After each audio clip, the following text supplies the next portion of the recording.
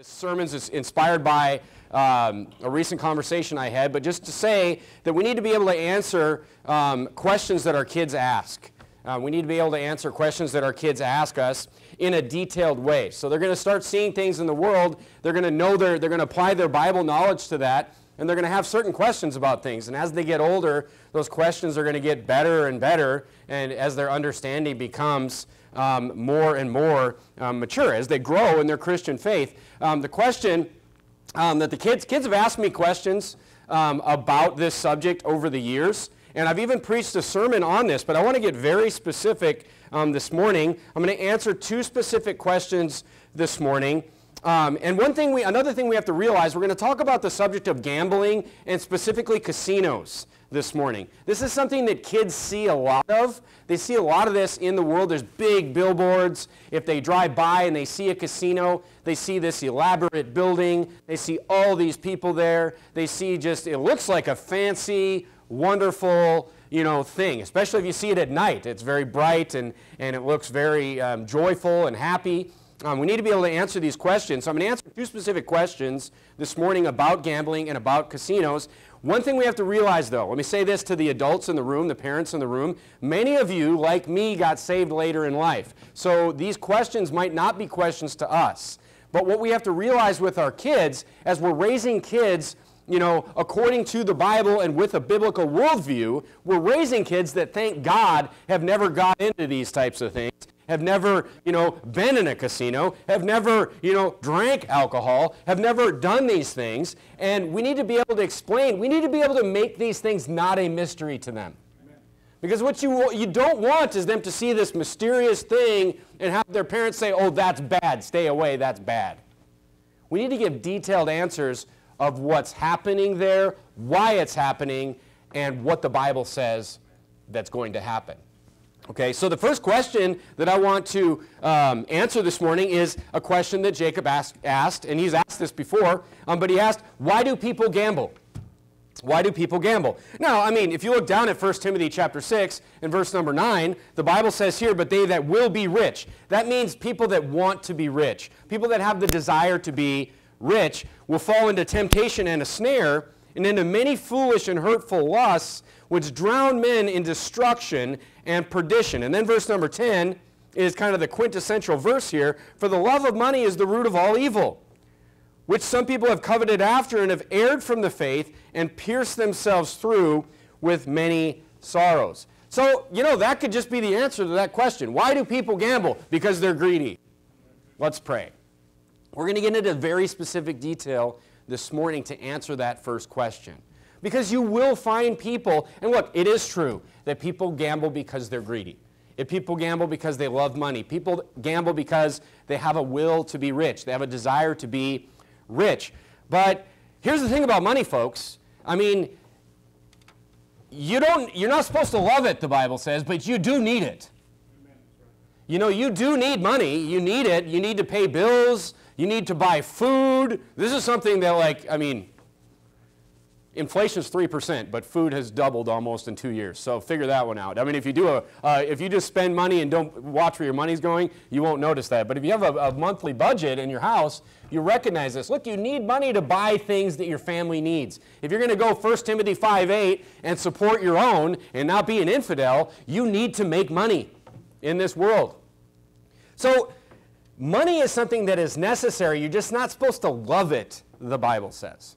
Okay, so it could be easy to just turn to Proverbs chapter 28. It could be an easy answer to say, oh, they're just greedy. Yes, and look, I do believe that the things that I'm going to explain to you this morning fall under the umbrella of greed and also under this umbrella of hastening to be rich or desiring to be rich. Look at Proverbs chapter 28 and look at verse number 20. Proverbs chapter 28, look at verse number 20. The Bible says, a faithful man shall abound with blessings, but he that maketh haste to be rich shall not be innocent. To have respect of persons is not good, for a piece of bread that man will transgress. And then look at verse 22. It says, he that hasteneth to be rich hath an evil eye, and considereth not the poverty that shall come upon him. So the Bible's telling us here that he that hasten means he wants to get rich quick is going to end up what? He's going to end up poor. The person that wants to get rich quick. greedy, hastening to be rich. Let's pray. That's how easy this sermon could go. But they're deeper forms of why people gamble. And that's what I want to explain to you this morning. And it's funny because the Bible doesn't say, thou shalt not gamble. The Bible never says, thou shalt never go to a casino. The Bible never mentions those two specific things, but we can apply biblical philosophies to this. This is why we need to apply biblical philosophies. You need to understand the philosophies in the Bible, and then you will just save yourself from much harm. The Bible does cover this subject completely. Now, what am I saying by that there's deeper forms of why people gamble? I'm talking specifically this morning why people go to the casino. You know, the big billboards that show. You ever see a sad person on a billboard?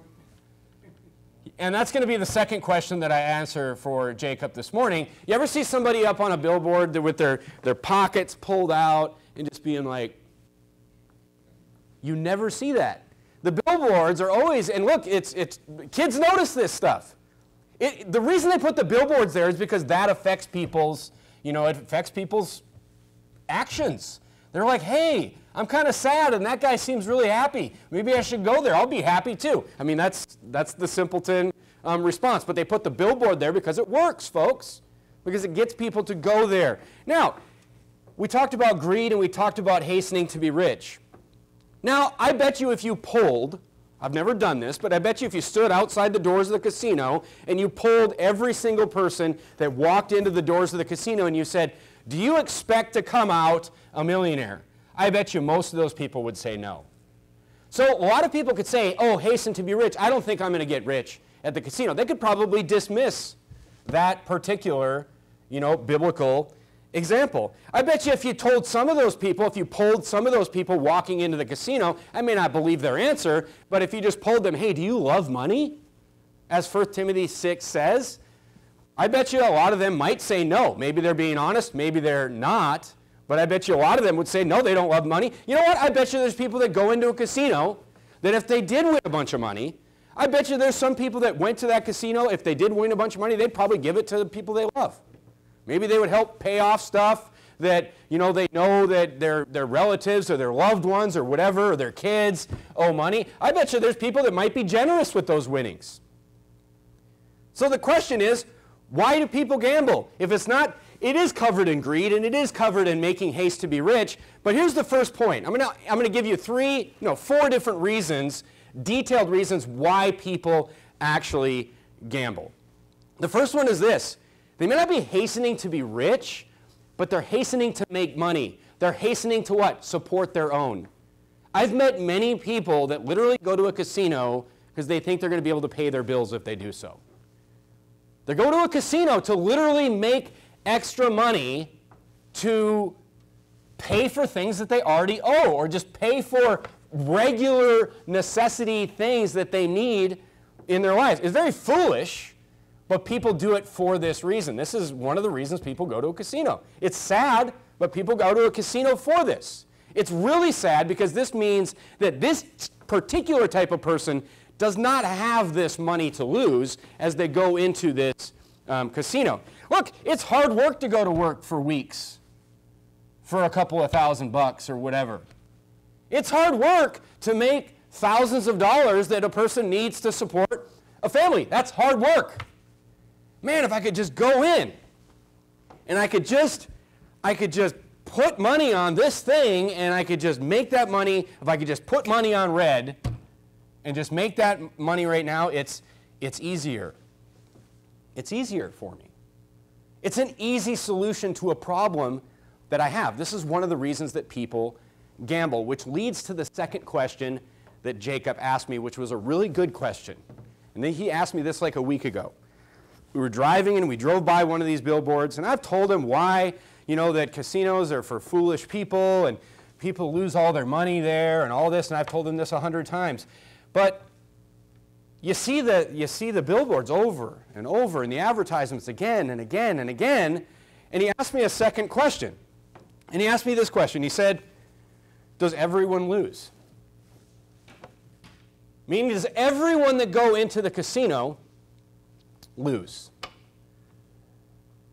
And that brought up this detailed answer that I'm going to give you this morning. The short answer is, let me answer it first. Does everyone that goes to a casino lose? The short answer is yes. Everyone that goes to the casino loses. You say, how is that? Well, I'm going to demonstrate it for you this morning. There was a story that I had, actually, one of my favorite mathematical subjects and mathematical areas of study is statistics and probability. I really enjoy, I really have always enjoyed, I enjoyed the classes that I took on it when I was at college. I've always enjoyed the subject in general. It's really fascinating. And the answer, does everyone lose in the casino, is yes, and I'm going to show you, I'm going to demonstrate this through a little experiment that we're going to do this morning. But there's a story. You know, engineers are always, they're a bunch of nerds, typically, and about 15 years ago, a bunch of engineers and I were at work, and one of the engineers, it was one of the young, we were kind of all younger at that point, but one of the younger guys was like, hey, you know, I think that you could beat a roulette game at a casino.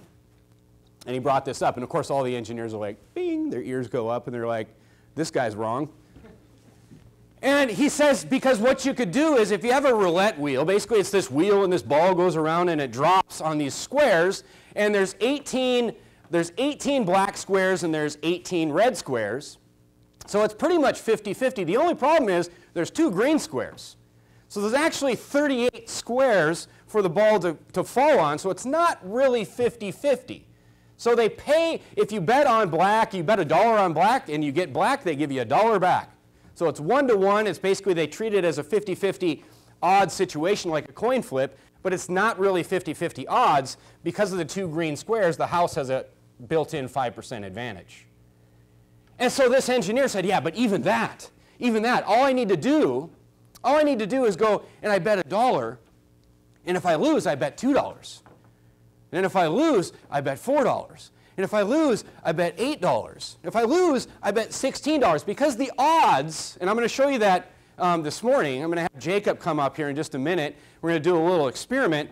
The odds of hitting black, of the ball falling randomly on black 10 times in a row, is about 1 in 1,000. He's like, so all you have to do is just keep doubling your bet until eventually it falls on red. And even if it hits a green one, whatever, you just keep doubling your bet and doubling your bet. So we wrote a program. We wrote a program that literally did millions of simulations on this theory. All right? And I'm going to demonstrate. I'm going to have Jacob come up here, but I'm going to just show you the odds and how odds work and how the probability of a 50-50 situation works. We'll even forget about the green squares for now, but let me just show you the error. Come on up, Jacob. Let me just show you the error of his thinking that if you just keep doubling your bet and doubling your bet and doubling your bet and doubling your bet, it doesn't work. So first of all, what I'm going to do is I'm going to flip this coin. I've got a regular quarter here. Jacob, is this a real quarter? Heads? Yes. Tails? All right, stand up right here for me if you would.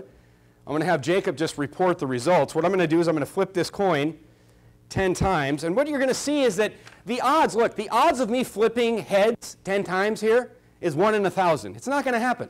Watch it happen. But that's the interesting point of this simulation that I'm going to demonstrate for you. But I'm going to flip this coin, and generally it is going to be 50-50. It's probably going to work out pretty close to 50-50 when I flip this. What I'm going to do is I'm going to flip it 10 times. I'm going to write down here, I'm going to write heads, and I'm going to write tails. I'm just going to track the results here, okay? And we're going to flip it 10 times. So let's go ahead and see, and then we'll talk about the results, all right? Here's one. Heads. All right, here's 2. Tails. Imagine that. Here's 3. Heads. Heads.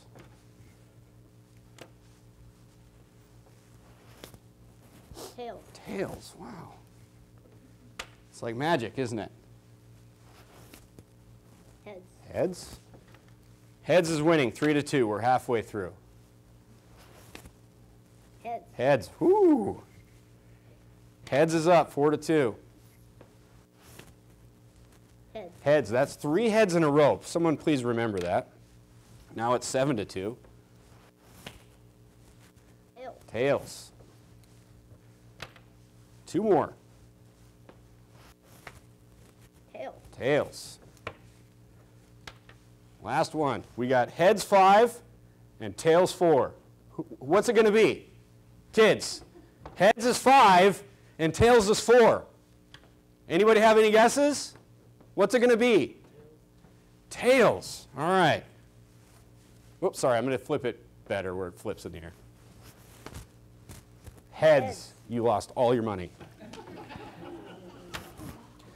Okay, so here's how this works. Thank you, Jacob. So what we ended up having here, was it 50-50? It was 6 heads to 4 tails. And we actually had a very strange thing happen. We had 3 heads in a row happen, and the odds of that happening are 0.5 times 0.5 times 0.5, you know, and you divide that into 1 and you get the odds of that happening, all right? So it's very rare that we would have flipped, you know, 4 heads in a row. Even though just by flipping 10 times, we did have a streak of 3 heads in a row, all right? So this engineer, his idea was, I'm just going to keep betting, doubling my bet, doubling my bet, doubling my bet. But what actually happens here is if we would flip this coin 100 times, so we were basically 60% heads and 40% tails. The more we flip the coin, the more that will converge onto 50% exactly. Okay, so we just keep flipping that. If we flip the coin 20 times, the graph will look like, if there's a 50% line, the graph will look like this, and it'll get closer and closer and closer to 50% the more we flip the coin. Okay, now the problem with this engineer's theory is that, you know, yes, he's right that, you know, if he just kept betting and betting and betting and doubling his bet and doubling his bet and doubling his bet, well, what the computer simulation showed is that that 5% house odds became much more prominent and much more guaranteed the more a person played. So what actually happened in the case of this martingale bet, there's actually a name for it, he wasn't the first to think of it, imagine that, is that maybe 1 out of every, so he may make his dollar or double his bet 10 times, but every, you know, the 11th time he's going to lose $1,000. He's going to lose a large amount of money. There was actually a story, I don't know if it's true or not, but there was a story of a casino in 1913. Imagine this. 1913, it's a known story in the statistical world that a Monte Carlo casino in 1913 had a roulette wheel that landed on black 26 times in a row. The odds of that are 1 in 66 million of that actually happening. And the roulette game, they let you look at the past on the board. They have how many times and the numbers and the colors that it came up. So all the people that were looking for these long streaks and doubling their bet, people lost millions of dollars. Millions and millions of dollars because they're like, there's no way that it's going to land on black a 27th time. But what you have to understand is this, and this is kind of a paradox in statistics and probabilities, is that as I flip that coin, and we thought that, oh, it's definitely going to be tails the next time because it was heads 3 times in a row, the actual odds that it would come up heads or tails every single time was 50-50. So while it is true that flipping heads, if I flip heads 10 times in a row, the odds of that happening are 1 in 1,000, and the odds of having an 11 coin, it's a little bit of a mind bender, but it's true statistically that if I would, you know, have an 11 coin flip that was heads every time, it's like 1 in 2,000. However, the odds of the 11th flip being heads or tails was 50-50. So the past has no, it's a perceived advantage. There is no advantage. The advantage is the 2 green squares that the house always has, and the more you play, the more guaranteed you are to lose. So back to answer Jacob's question. Does everyone that goes to a casino lose? And the answer is yes. The only way to beat the casino is this. You're like, here it comes. There is one way to beat a casino. You go there and you play 1 time.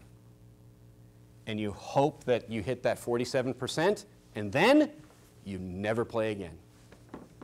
That's how you beat the casino. You go make that dollar or lose that dollar 1 time, and you never play again. You know how many people on planet Earth have ever done that? No one. So does everyone in a casino lose? The answer is yes. The reason that the buildings are so nice, proves my point. The casino is winning. It is designed that way. So that's the answer. Look, you're not going to, the answer biblically is you're not going to support your, the answer mathematically is you are not going to support your own through the casino. And the more you try to do it, the more you are guaranteed to lose. It's just, it's a mathematical certainty. Turn to Isaiah chapter 65. So people could say, I'm not greedy, I'm not hastening to be rich, I'm just trying to support my own. The answer is, you're not going to support your own from the casino. It's not designed for you to win. It's guaranteed that you will lose. Isaiah chapter 65, look at verse number 21. The second reason that people gamble, the second detailed reason that people gamble is, it's simple. People want something for nothing. It's a human sinful nature problem. People simply want something for nothing. Look at Isaiah chapter 65 and verse number 21. We're talking about the millennial reign. We just looked at these verses. But look at what is going to happen in the perfect society here. The Bible says in verse 21, they shall build houses and inhabit them. They shall plant vineyards and eat the fruit of them. They shall not build and another inhabit. They shall not plant and another eat. For as the days of a tree are the days of my people, and mine elect shall long enjoy the work of their hands. The second reason that people gamble is people want to inhabit without building. People simply want something for nothing. And that is a sinful desire of the flesh. The Bible will call that covetousness. Stealing is a perfect extreme example of this. It's somebody that goes into a store and they don't have money of their own that they worked for, or they don't want to use the money of their own that they worked for. They just want to take something for nothing. It's a major problem in our society today. It causes violence, it causes all kinds of chaos in society, but it is simply this sinful desire of man to want something for nothing. And that is not something that any Christian should be near. The gambler though, the person that goes to the casino, they want the casino's money though. They say, oh, I want the casino's money. The irony of the casino is this. The person going to the casino hates the casino. And the casino hates them right back. So you see this seemingly happy environment where these two organizations literally hate each other. Because you have some person that's there trying to take all the money from the casino. And then you have the casino that's there to take all the money from that person. Look, the casino literally hates the people there. You say, oh, what, they're nice to them. They give them free things. Yeah, they give them free alcohol. They hate them. Somebody could work 40 years and save $500,000 and go and put it on red one time and lose 40 years worth of labor in 1 second at a casino. And then they could go and they say, oh, but you know, I worked 40 years for that, and no one will care. They will throw them out on their tail. That is a person that hates you to the core of who you are. They'll take it all. They'll take it all in one hand of cards. They'll take it all in one game or one roll of some wheel or one spin of something. They'll take it all, and they're designed, look, it's designed to where that is guaranteed to happen. But the people also want to stick it to the casino. The people also, everybody loves a good story of somebody who took a casino for a bunch of money. Because everybody hates the casino. Everybody loves the good heist story, you know, of not, you know, they don't want the heist story of someone robbing an old folks' home or something like that. They want the heist story of somebody who goes and gets one over on the casino. There was a book written years ago about an MIT team that went and they figured out how to win at blackjack, and it was just a really popular book because everybody likes to see the casino lose. Everybody hates the casino. Why? The casino hates them right back. It's this ironic relationship. But look, even in that case where these MIT people, like the casino still hunted them down. They hunted them all over the world. The casino's not going to lose. They're not going to allow themselves to lose. I'm going to give you the Bible answer on this one along with the Bible answer on the second one. So the first one is, the second reason is that people want something for nothing. All right? It's wrong, and I'm going to prove it to you from the Bible in just a few minutes. But the third reason is this: pride. Pride. You say, what do you mean? I can beat the game. You know, it's that young engineer. It's like, I got an idea. I can beat the casino. It's vanity, basically. Turn to Proverbs chapter 13. Turn to Proverbs chapter 13. Go to Proverbs chapter 13. Look at verse number 11. Proverbs chapter 13, verse number 11. The Bible says, wealth gotten by vanity shall be diminished. Vanity is just like your own personal desires and pride, but he that gathereth by labor shall increase. These are the people, pride, I can beat the game. For me, it's not gambling. This is the poker player. This is the poker player that, you know, as if two guys, you know, this is where libertarian philosophy departs from biblical philosophy right here. You know, as libertarian philosophy would say, hey, if two guys could sit down and play a game for each other's money, and one guy wins, and they were both free will, you know, offering money. Look, the casino still wins. They take a rake of everything. They take a cut of every single thing that everybody bets, even at a poker game. The casino always wins. But let's just say the casino wasn't even in there. You just had guy number one and guy number two, and they just wanted to play each other for their money that they worked for that week. Libertarian philosophy would say that's totally fine.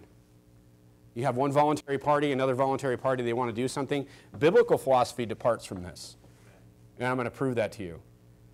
You see, the problem is with this idea that, you know, I can beat the game, or I can beat the casino, or I can play blackjack in a way that, you know, I have the odds and I can beat the casino. The problem is this: the casino doesn't have any money.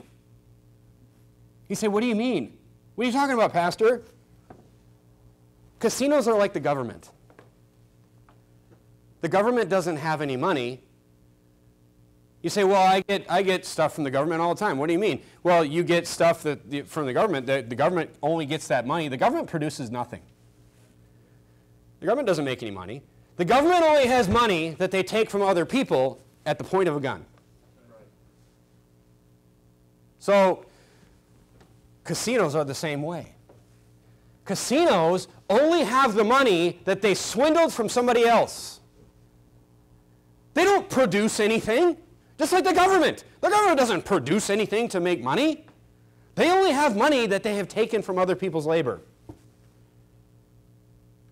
I mean, so if you get money from the government or casinos, you're getting money from places those people took from other people. The casino doesn't offer any service with other people's money that's not just directed at getting more people's money.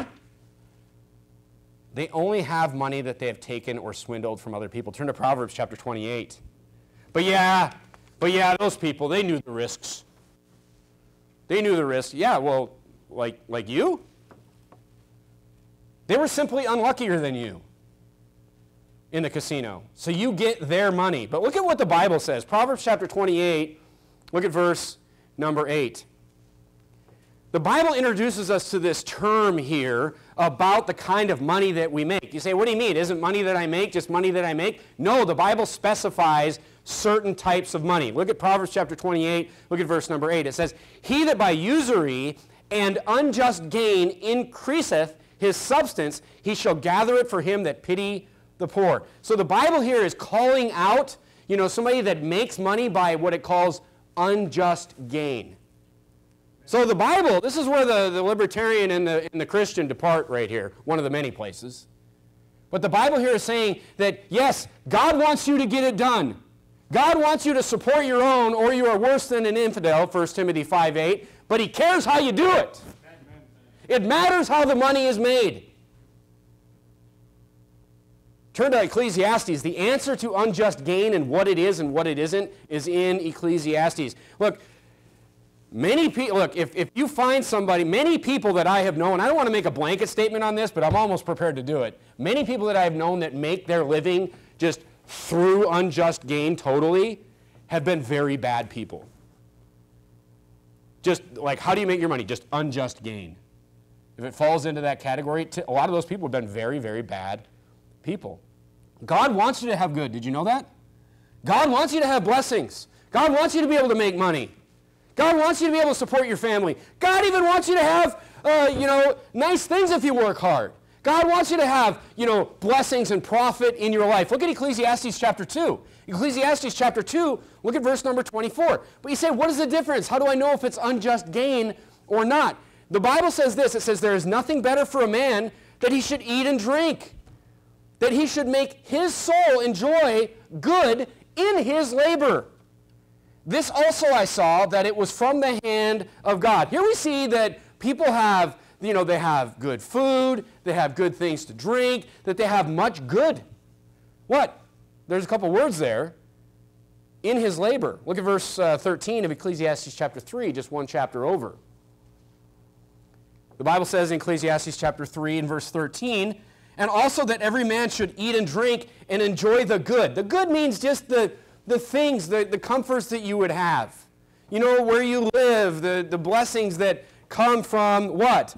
Of all his labor. It is the gift of God. There's a lot right there. I mean, first of all, don't ever get this idea that because you're doing well in your life that it's because you're so great. No, well, I work for all that. Yeah, but your labor is a gift of God. The blessings that come from your labor is a gift of God. So don't say, I put food on my table because I work hard. No, the Lord has blessed you with that. But the Lord demands that you provide for your family, that you get this good, that you get this profit, this increase through what? What's the common denominator we're seeing here? From your labor. Look at Ecclesiastes chapter 5 and verse 18. Ecclesiastes chapter 5 and verse 18.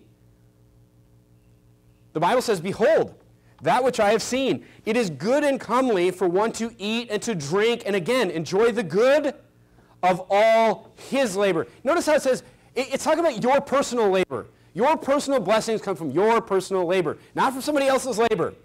That's Isaiah 65. Isaiah 65 is just simply saying that in the perfect society, your labor would go to, God blessing you. Your labor is not going to be taken from you and given to another. And things that come from that are what? The good, the houses, the vineyards, all the blessings, the eat, the drink, the clothing, all these things. All his labor that he taketh under the sun all the days of his life, which God giveth him, for it is his portion. So, when I go to work and I get a paycheck, and I'm able to pay my bills and support my family, with that, look, I am thankful that God allowed me to get up in the morning and go. I'm thankful that God gave me another heartbeat, another breath, the health to go and to work with my labor that allows God to bless me. But that is just gain. God wants to bless you through your labor. Let him do so. Just gain means, to just define just gain, it means laboring at a good or to make a product or to provide a service that somebody needs in the society that you live in. So just gambling and trying to take other people's labor is not just gain. Even though it may be a libertarian philosophy, it's not a biblical one. So why do people gamble? It's an easy answer. To just give that umbrella answer to your kids when they're young is like people are greedy, people want to get rich quick, people don't want to work for their money. Those are all valid. And when your kids are young, those are good answers to give. But as your kids get older and they ask more detailed questions, you need to start giving them these detailed types of answers. That, kids, God wants you to work for your money. That not only do you have to, just think, all this money, this quarter that I have in my pocket, all these constraints on it. Number one, I can't fall in love with it. Number two, I got to have it. Number three, I got to get it in a way that the Bible says is just. But there's a fourth one. There's a fourth one on why people gamble. Why people gamble. So what have we seen so far? To answer your question, Jacob, who wins? Nobody wins. They all lose. They all lose. You know, it's interesting, though, because I'm sure if you watch the commercials and you see the billboards and all these different things, that, you know, they're going to find that person that wins that one time, even though they've lost 99 other times out of 100. They're going to find the person that wins that one time out of 100, that person that has lost tens of thousands of dollars at the casino, and they're going to just put them on a pedestal and a spotlight when they win $100 or they win $1,000 or whatever it is, to make it look like everybody wins. When the reality is the opposite. Nobody wins. The fourth one is this, though. Winning gives people joy. It's just another one of Satan's synthetic versions of joy. It's exactly the same. You go up and look up scientific explanations of it, and they'll say, oh, when you win something, you get a dopamine hit, and it makes you feel good. Just the fact that you won something. You could win $5, and it makes you feel good. You know, I mean, you go and somebody's like, hey, you won this prize or whatever. I mean, I would never believe them anyway because everything's a scam now. But I mean, if somebody says that you win something or you actually do win something, it gives you a joyful, temporary feeling. And people are chasing that. It's just like all these other false highs in the world today. It's just like alcohol. It's just like drugs. I mean, the casinos and gambling it probably is maybe even worse, because it can leave you with long-term damage. Leave you with long-term damage that, I mean, just think about alcohol and drugs. It's literally exactly the same thing. What do? They give you that pleasure of sin for a season, for an hour or whatever it is, and then what do they leave you? They leave you feeling worse. They leave you feeling worse. They live literally over long-term, alcohol that people say makes them happy, literally is a depressant. It literally is a drug that makes you depressed. Imagine that.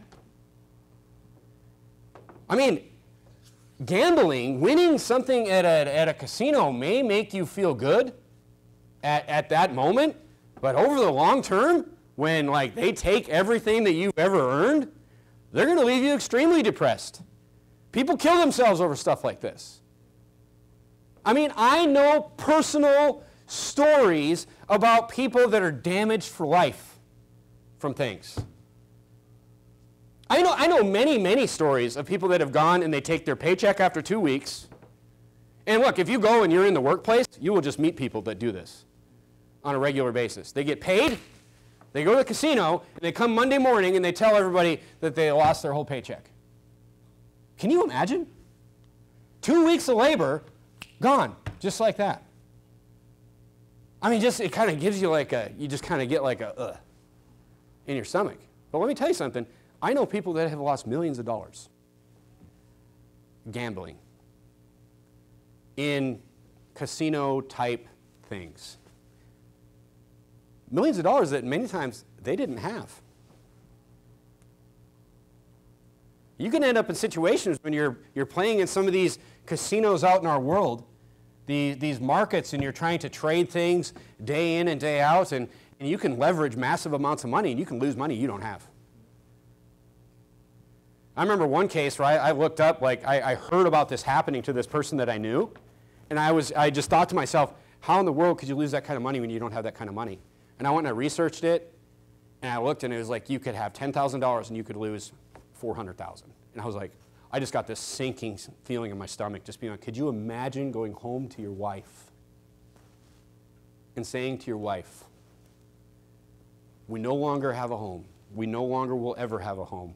We no longer can, you can just, I mean, I think it's worse than drugs and alcohol. Because at least with drugs and alcohol, you could stop. And you could pick up the pieces. In cases like this, and look, these places, these casinos that are so happy, that are so joyful, and put up this face, they will do this to people, and they won't think twice about it.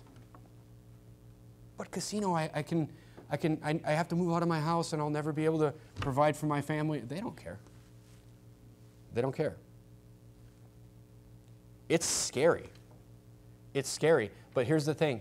everybody loses that goes into this road. So it's literally too simple to say that it's just greed. It's too simple to say to a thinking person that, you know what, that's never gone into these places and never wants anything to, never has experienced this or knows really what it's about. It's really too simple to say they just want to be rich and they're just greedy. There's many detailed reasons, but they will all end up the same. So Jacob, that's why people gamble, and everyone that plays loses. Turn to Acts chapter 20. As far as this winning and this false idea of joy, turn to Acts chapter 20. Should we just never have joy in our life? No, the Bible says there's real joy.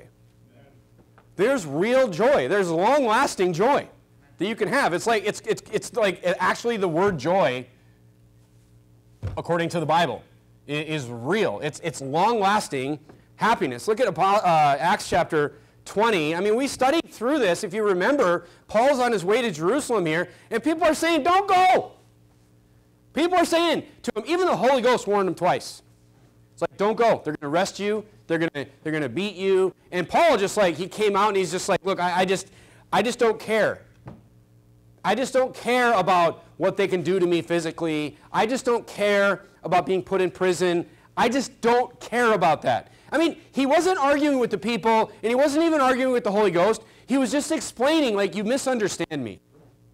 He's saying, you misunderstand the things that I care about. I don't care about my life. Literally. He wasn't trying to be tough or anything like that. He's literally saying, I don't care about these things. Look at verse 22 of Acts chapter 20. Look at verse 22 of Acts chapter 20. And now, behold, I go bound in the Spirit unto Jerusalem, not knowing the things that shall befall me there. Save that the Holy Ghost witnesseth in every city, saying that bonds and afflictions abide me. He's saying, even the Holy Spirit has told me that I'm just going to be put in prison and I'm going to be afflicted. Look at verse 24. But none of these things move me. Neither count I my life dear unto itself. Why? Why doesn't he care about his life? Why? So that I might finish my course with what? With joy. And the ministry, which I have received of the Lord Jesus to testify the gospel of the grace of God. Paul is saying, none of these physical things matter at all to me. What gives me, what a great place for a Christian to be in. Yea, that any of us could say this. That he says literally no physical thing. No physical thing, not my cars, not my money, not my job, not my physical safety, not my afflictions physically, not my physical pain that I may or may not go through. None of that matters. He's like, I'm a joyful person. What? As long as I'm in the ministry, as long as I'm preaching the gospel of Jesus Christ. That's what gives me joy in my life. He's talking about running the Christian race. He's talking about finishing his race. And look, he finished his race with what? With joy. Because he never stopped in a ministry. That's true joy. But what Satan is trying to do is he's trying to get us to chase all these synthetic versions of joy. Money's just one of them. He's trying to get us to chase the joy of money and what money can buy you. He's trying to get us to chase the drugs and the feelings and all this garbage that Satan has to offer. It's synthetic joy. That's why it leads to misery, though. It's a trick. It's a trick from Satan. That's why people go to casinos.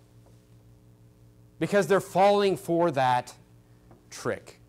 It's just another version of the same thing from Satan. One thing about Satan is he's not original. Joy in our Christian life is walking the Christian walk. It's following what the Bible says.